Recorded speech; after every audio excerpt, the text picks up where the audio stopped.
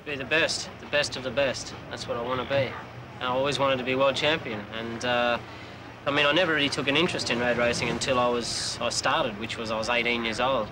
And I used to think, God, these guys are good, but I actually could see myself doing it one day and actually beating them.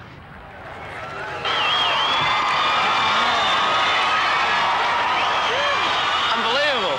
What can I say? Thanks. Thank you.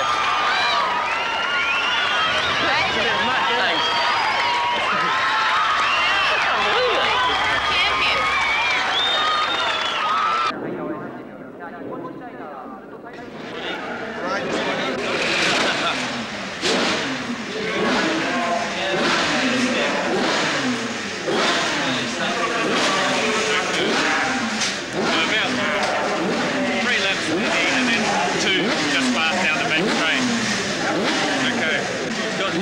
Brake pads in the front to run into the race. So. I was thinking new tyres are going to be scary. Well, I'm going to sand them a bit to make sure they're right. Wayne Gardner third fastest in practice, but one or two problems. Just a couple. I think I've got a right ankle to match my left ankle now, but yeah, I had a fall in practice. The Suzuka circuit is actually owned by Honda, and it's also the first Grand Prix to be held in Japan for 20 years. Because I've won 9 out of the 10 races here, the Japanese people expect a lot of me. In fact, I'm so popular here that I'm even treated like a rock star. I'm always being mobbed by fans, and they've even written a book about me. There's a lot of pressure on me here to win. I think this has made being in Japan difficult for me to comprehend, really, and keep it all in perspective.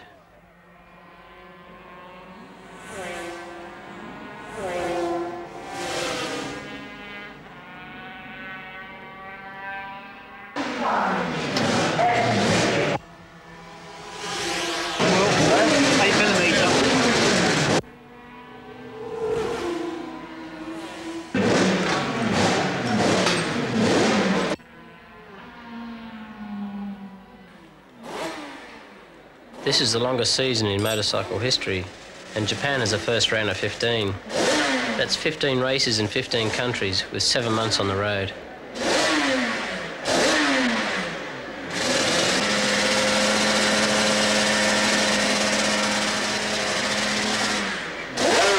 Yeah, you want a mask? Zing, they're all gone, and I thought, because what it is, they got it, oh, we're starting to catch him, we'll try harder, and crashed. And I thought, oh, okay, there we go. Randy seemed to the same ball when he slowed up, and I thought he was starting to catch him, took off as hard as he could, and crashed. It's exactly the same, you've got to set it out. Yeah, you can only do your own pace.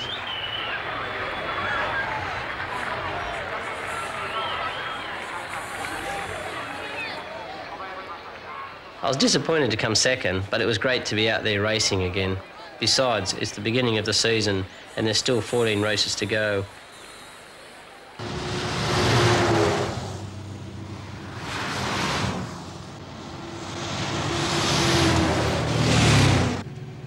Well, you know, when I haven't been racing for a while, or it's been the off-season, I get really grumpy, and Donna tells me, she said, oh, you got to go back racing soon, because I just get really frustrated and really grumpy just sitting around doing nothing, and I take it out on Donna and all the people around me. But I can't help it. I mean, as I say, I kind of need in a certain manner of speaking a fix, you know. I need to go racing, and I need the thrill and the excitement and the power and the speed of it all. I mean, I like racing that much. I'd go racing for nothing, to tell you the truth. I'd race for nothing.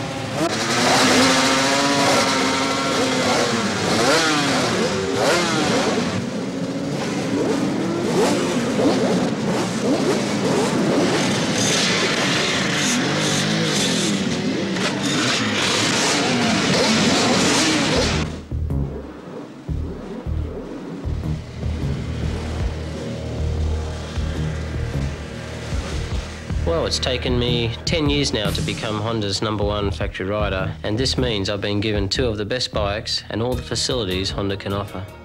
The machine has been developed as a two-way thing, really, between Honda and myself, so the bike has literally been made for me. It weighs about 120 kilos, which is very light, and it's got about 165 brake horsepower. It has a 6-speed transmission with about 42 different variety of ratios for the gearbox. In fact, we can actually gear it to 160 kilometres an hour in first gear. So it's a very, very complicated machine.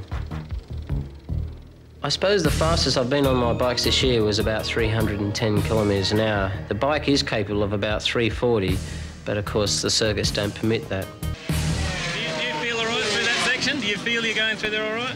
I feel slow. Right, well, often that's the way, isn't it? Yeah. I got a watch on Eddie now. He's been running in. So you're over a second quicker than Eddie. Eddie's second fast. Yeah. Randy and, at this point, Randy and Freddie are both on 31.94. Both on exactly the same time. That's good. Yeah, and get quicker yet. Yeah, no problem. Don't rush it.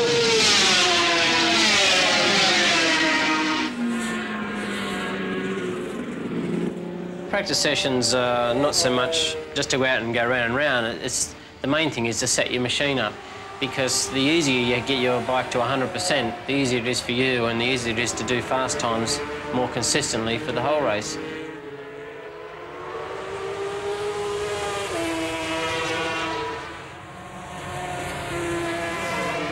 So practice is basically understanding the machine, and the trick is to be able to understand your machine quickly.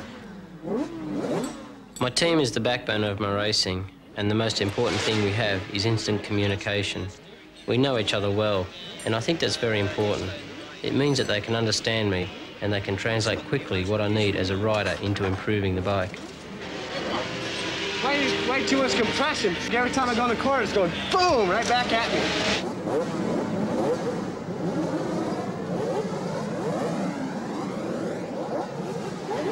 At the moment, you're quickest, according to the computer. What did I get? I got you 32.97. It's controllable. It's just coming out of this corner. It's real bad. Yeah.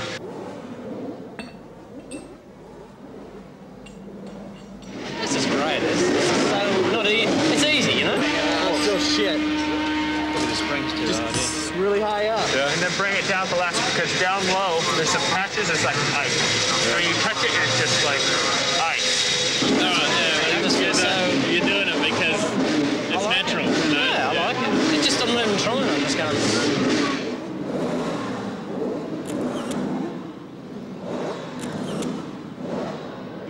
It's like it's in through this chicane in the back here. It's too high. It's way up. What you're saying is we don't have to change anything on the bike. It's perfect. No, not quite that.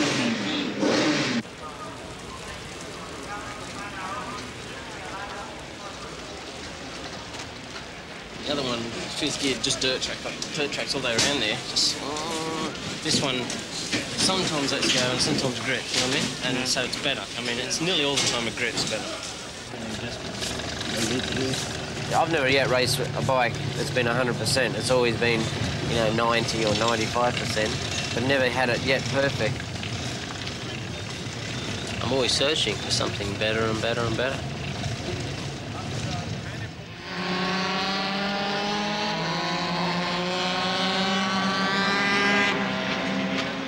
It's probably the worst track of the season for me.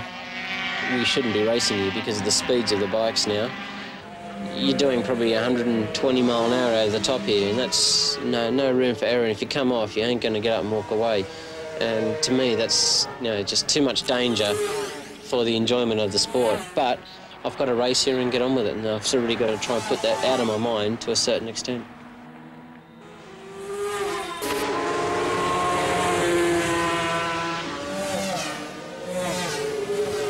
In a display of sensational, determined riding, after 14 place changes for the lead and running 1.4 seconds in front of Mamola, Gardner takes the checkered flag and is another 15 points closer to the World Championship.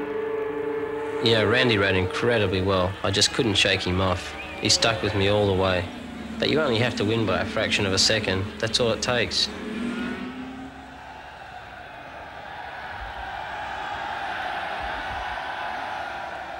So dangerous, man. I hate this track. I really hate it. I hate this bump going in here. Yeah, turn right, you go boom, then it goes, you go fuck. You're just about ready to get out of the throttle, it goes boom, you stay off for too long. Oh, damn. screen's broken. I thought, you son of a bitch. But it was a good ride, eh? Good race. Yeah? I think I followed Eddie through there. When he moved into second, he was like, he'd be like 5 miles an hour faster than me, and he'd go right underneath you. You didn't know he was there. So fast, right on the white line. Probably my biggest threat this year is now Randy Momola. I sort of disregarded him at the beginning of the season and didn't think he'd be a problem at all, and he's becoming more and more a problem each race there is. And Listen to the gun. He's got it in his hand. oh, here it is.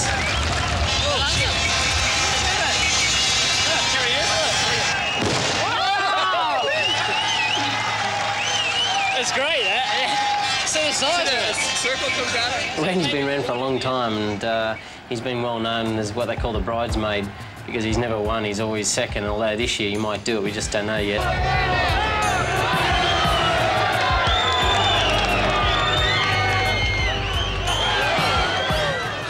He's very, very popular with the crowds, and he loves to play up to them.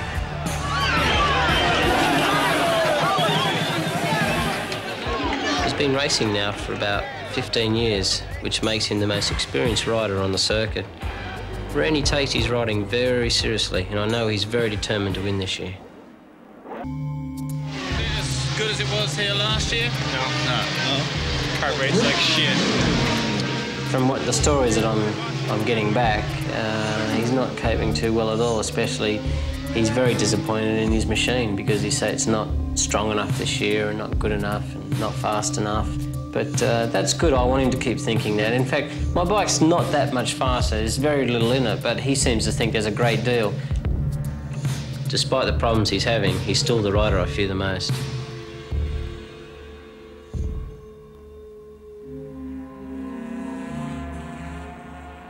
You know, too many people are getting hurt because they're trying so hard.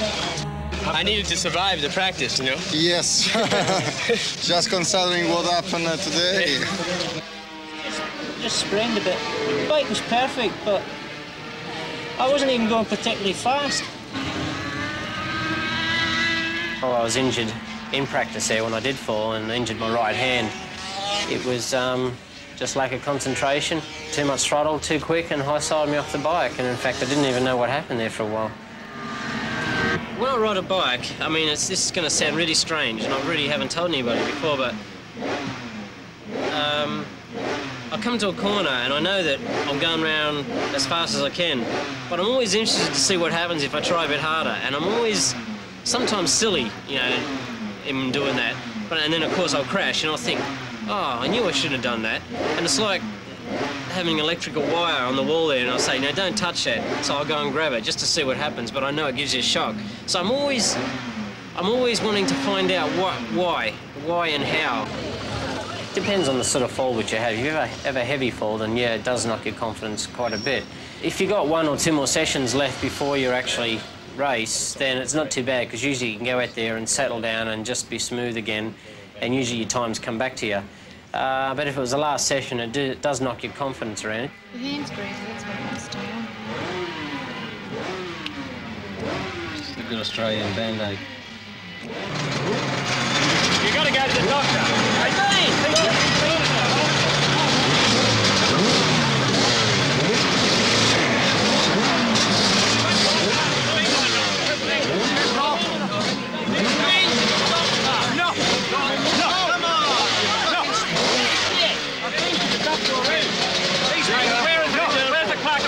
We wanted to get out and practice because it was my last practice session after a crash, and as I said, you've got to give yourself time to get back into the swing of things and build your confidence back up. So I was in a hurry to get out, and he was stopping us, and so it come to a few fisticuffs there, and it got a little bit aggro.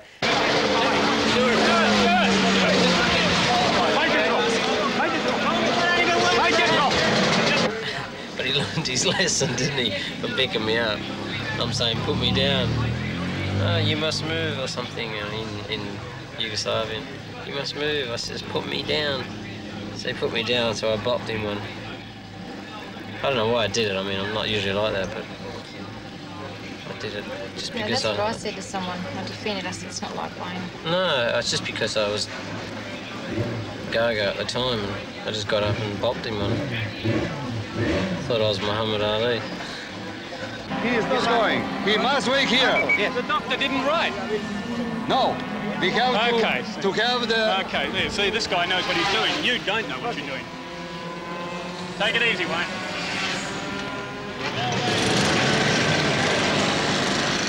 So the whole day was, it was Saturday the 13th, in fact, so it was a right disastrous day. We've got another battery if you want to try that, but I don't think it is because the valve was working all right. I checked that before it went out. It was just one of those days, and as I said, we wanted to get back out the track to build my confidence again, and just everything didn't work. And I said to Jerry and the lads, I said, just count me out for this day, and after the day. And I said, just forget about this one, and we'll try again tomorrow.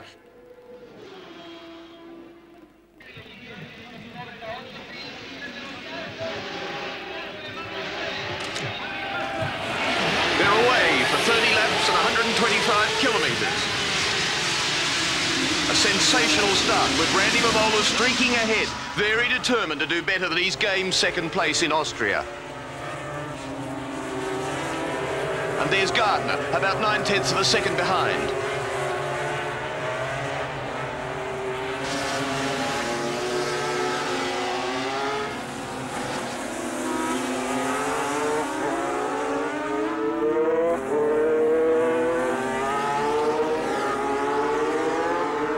Now Gardner takes the lead with only 6/10 of a second between the first three placings.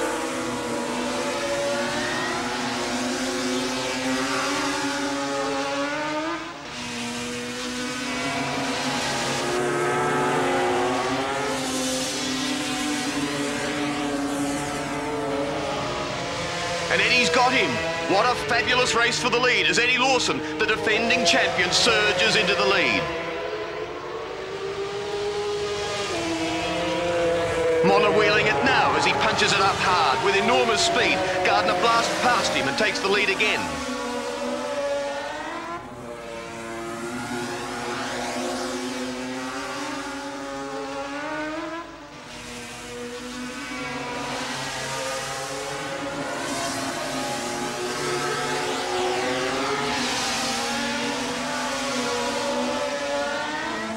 Gardner again letting the bike work and wriggle and squirm around as he pumps on all the power.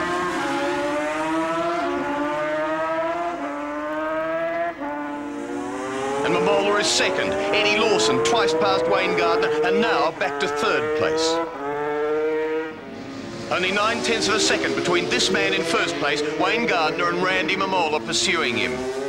Two riders absolutely on the limit, each producing their best. And this man on bike number 2, sticking his neck out and doing it better than all of them.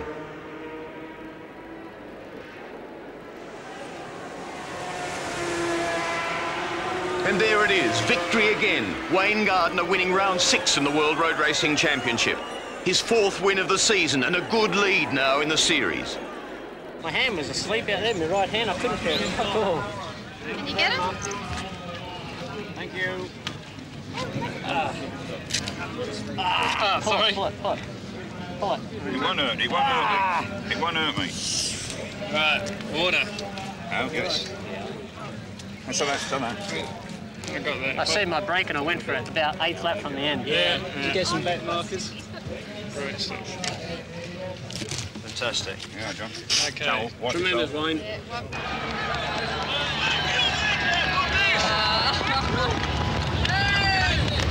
Ah, that's the guy I hit. He's the guy I smacked in the face.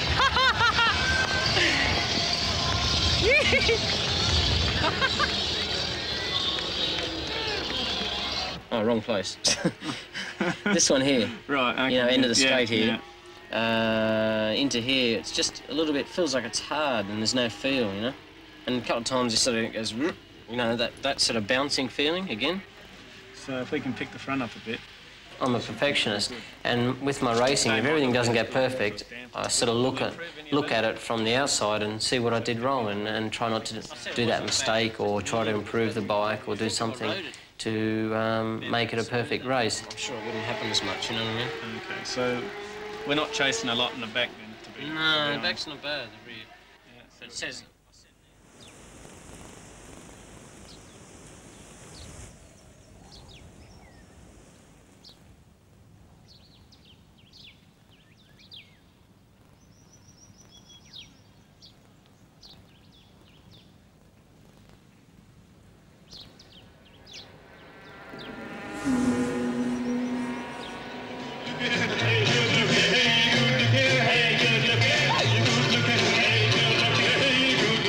like Assen because of the atmosphere and the people that go there. The whole town lights up. It's the Dutch TT. It's the sort of race of the year. And in fact, if you're going to win a Grand Prix, it's the Dutch is the one to win, and that's why I was very proud of winning it last year. But there's 180, 200,000 spectators every year, and the track's very flat, so you can basically see the whole circuit wherever you sit. And it's good for the spectators, and they probably around the circuit 50 deep, and it looks fantastic, especially when you can't see the actual rider on the track. You can see where he is by the amount of people standing up and clapping. The red flag has gone out, and it looks as though the race has been stopped. The red flag has gone out, and it looks as though the race has been stopped. No, it's not my decision, it's the official's decision to stop the race because of the rain. There will be a restart in 20 minutes so that the riders can change tires. The race will start again in 20 minutes. The old people were excited, eh? Hey, oh. Yeah. And then when we pulled in, they're going boo, boo. They were quite good humoured on the stand, they were quite good humoured. I thought, shit, why don't they get out on the bike? I mean, I'll pass the leathers and helmet and here's the bike and they can do it. Before they decided to stop it. So it's going to be a two-leg thing. So you either got to be right up Eddie's exhaust pipe or in front of him. Here we go again. Ride at your own pace. If somebody comes past you, look at them. Just have a look. You know, watch them. Just watch what they're doing, you know. That's what I was doing then. Yeah.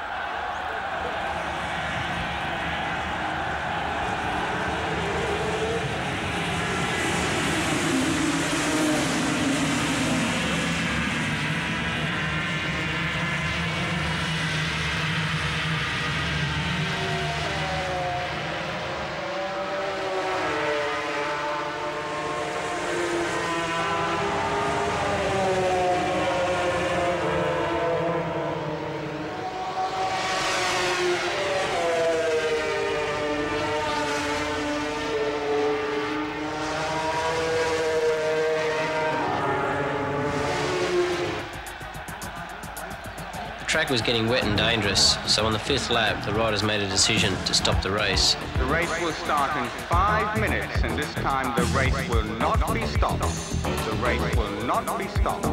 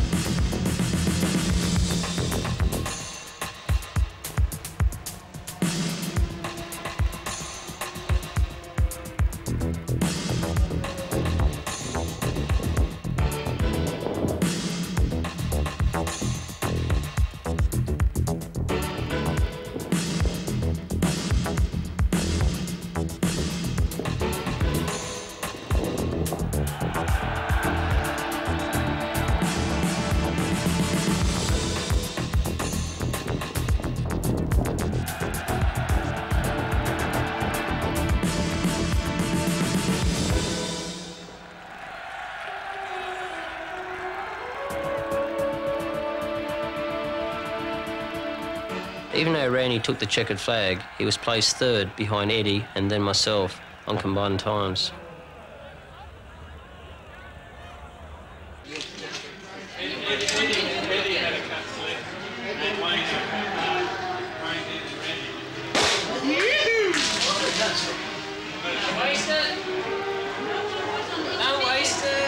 What's the kettle calling the pot black? I mean, I was 6 gears sideways up the back straight. It was just spinning in 6 gear. Every corner you go in, you go, whoa, whoa, stand it up, you know, in the middle of the corner. Just try to put the power on. Wow, wow. You know? And I just say, hey, I just rode hard enough.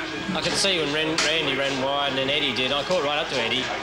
Yeah, one time I tried to stay with him, but I couldn't, you know. I would have trouted it. So I just say, hey, what's the point? I guess the old Yamaha, the power just must have been like a smoother delivery because... Oh, it's okay. Eddie's still quite a bit behind. 21 points and Randy's 19 behind. Randy's 19 now. Yeah, Eddie's 21. So it's still half Grand Prix, isn't it? Yeah.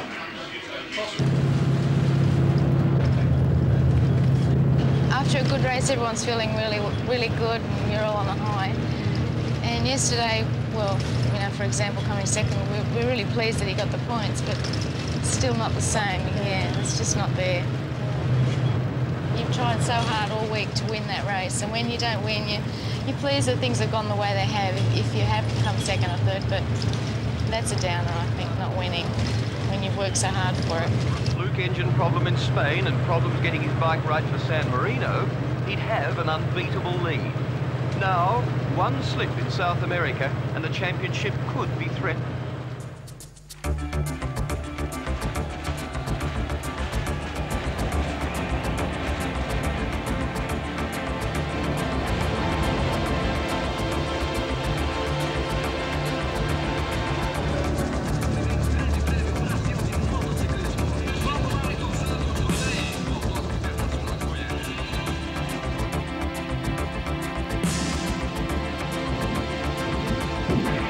It was going to be the most important race of my career, which is, what, nearly 10 years now. I tried not to play too far out of things of what I usually do. I mean, I tried to keep it in the same sort of rhythm.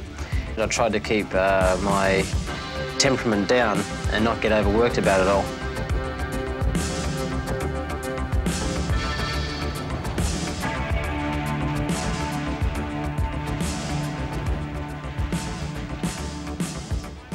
You're under pressure all the while, really. I mean, the pressure's been this year because we started off really well. I mean, we've scored points in every round, which you've got to go back a long way to find anyone that's scored points in every round, you know. So, and all of a sudden, we're now, you know, within breathing distance of the World Championship. Obviously, the pressure's got to be there on him, you know. I mean, our job now is to try and take the pressure away from him, you know, or to not look like we've got any pressure. That's the big thing, is to make it just the same as every other one of the Grand Prix. To us, this is just another race. Everything we've done for all the other races, we've got to do now exactly the same this time. We've got to appear just the same. It's gelling on him. The pressure is getting to him. I always thought Wayne would not be that tight because he's so happy-go-lucky. I thought, no, carefree, no problem. But it really has affected him more than I realised it would. He's become quite more aggressive on and off the track. He used to be very placid, but now he's more aggressive and he can get quite angry, which he never used to do.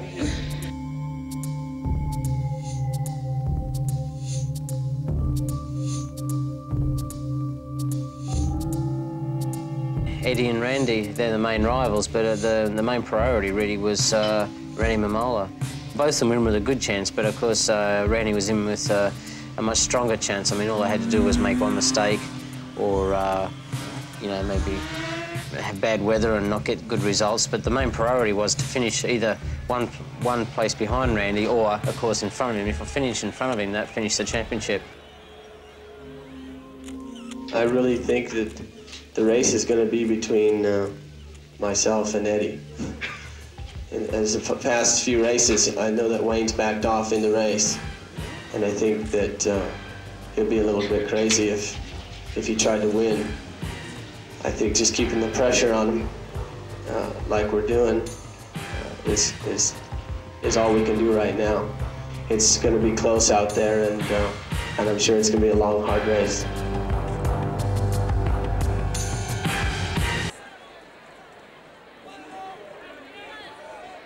You can trust me to do a good show for the Brazilian public, but as far as the World Championship goes, that has to be decided between myself and Wayne. I will try definitely my hardest, 100%, to win on Sunday. Please evacuate the track. All journalists and people that is around, please evacuate the track. Todos los jornalistas, por favor, dejen la pista.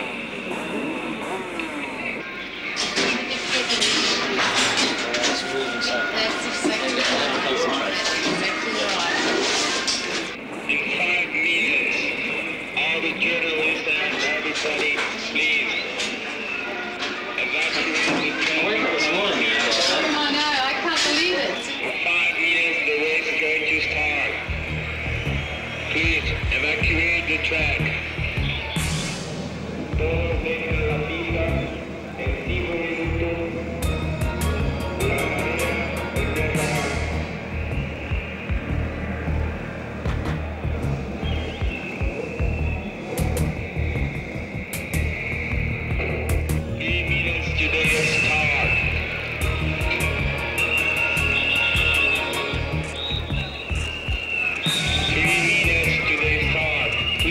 carrera empezará.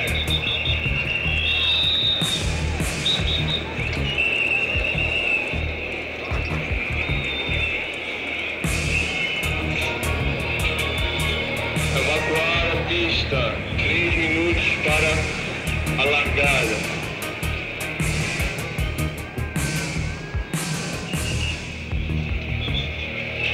Please.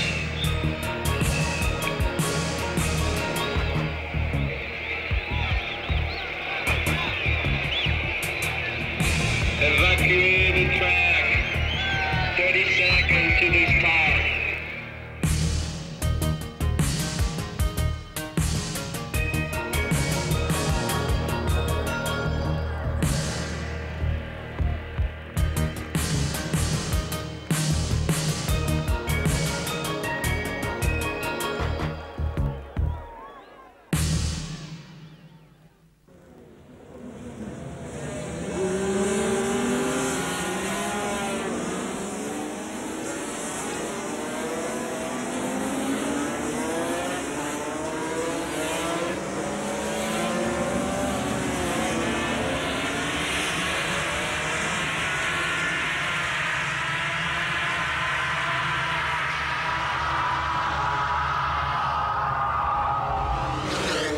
Gardner surges down the inside so that before the first corner, he's jumped into the lead.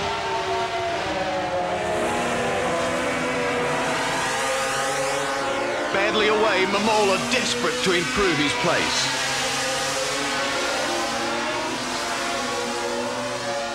Gardner going hard, determined to clinch the championship in this race.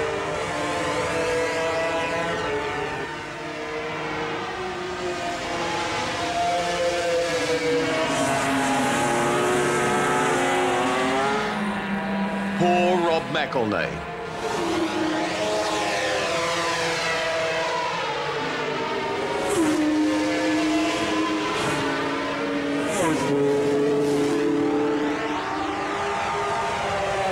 The man with the biggest break is our man from Wollongong, leading the championship, leading the race, looking very positive as he tries to grab this title that no other Australian has ever won.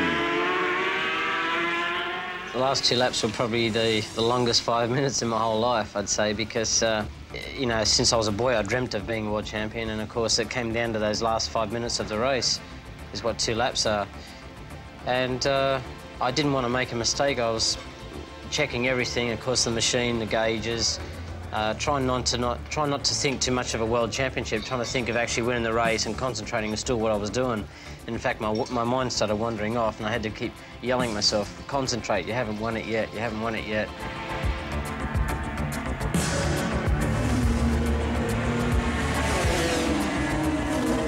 Those 2 laps were the longest of my life and my career. I mean, it was quite nerving, actually. I didn't want to make any mistakes, that was all.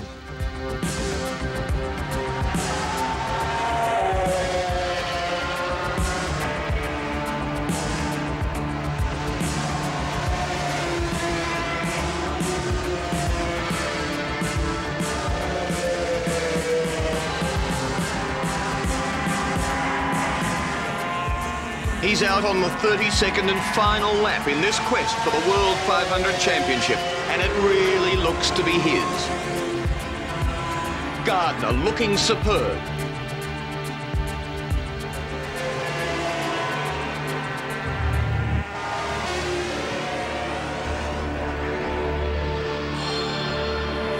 He's done it. The Australian Wayne Gardner is well and truly 1987's World 500 champion.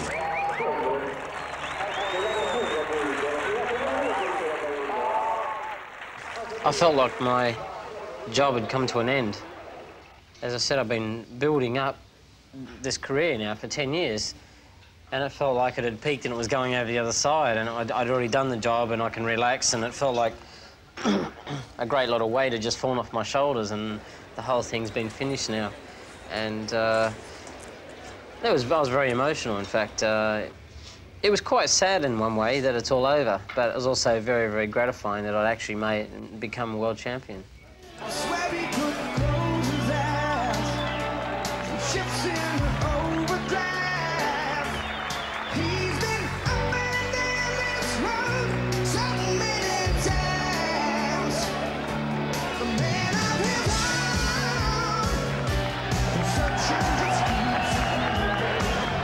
Hold it up. Show us. That's a good photo.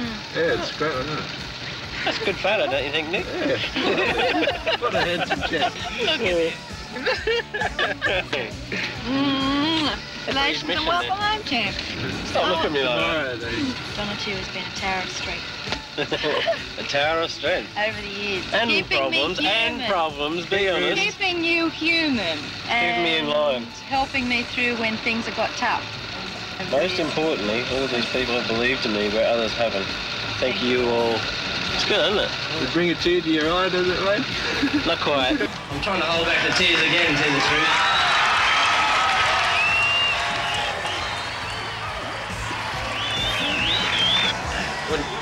Thank you.